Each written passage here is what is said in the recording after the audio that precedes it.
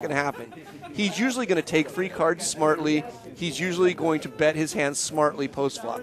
His big mistakes are going to become like right now when he just puts it money blind. And he has, so it's double strategy. Wayne made it 25. Gary made it 75. He's laughing his buns off. Yes. He's like, aha, I got you to put in 25, and then I put in 75. Yeah, that's what Gary loves to do. He loves to say, come on, somebody else straddle. Why you guys all being a bunch of freaking nits? And then as soon as you straddle, he double straddles 75 is the call. And Gary also does something, because I've played so many hundreds and hundreds and hundreds of hours with Gary. Gary also does something else. If people start folding around to him, he will tell you that he's quitting the game, and he's not joking. 225, 235. So you can't just keep folding around to him. Wayne has tens, and now Gary has kings. Wayne raised it, and Gary just decides to... No, he raises. Oh, he's going to re-raise. Yep. Okay. Wayne flatted, and Gary raises. Okay. Wayne's tens are actually really good tens. They're double suited with they're double suited straightening tens.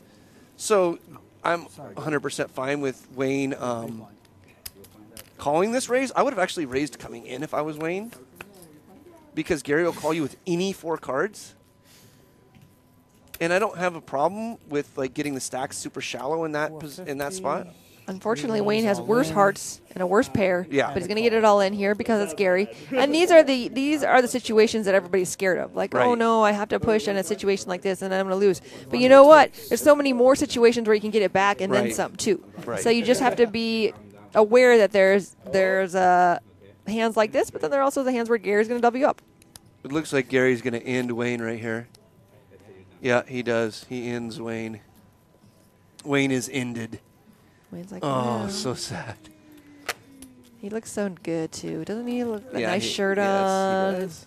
Did his hair, got some nice glasses. Just when I said Wayne is in the dream seat, he is in the dream seat.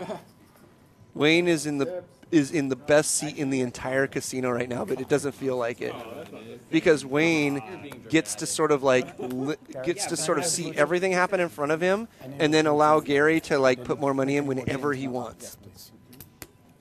Wayne gets position pre-flop on 100% of hands. That's how great his position is right now. Not only does he get position pre-flop on 100% of hands, Wayne rebought for 1,000. He gets position pre-flop on 100% of hands where the blinds are $2, $3.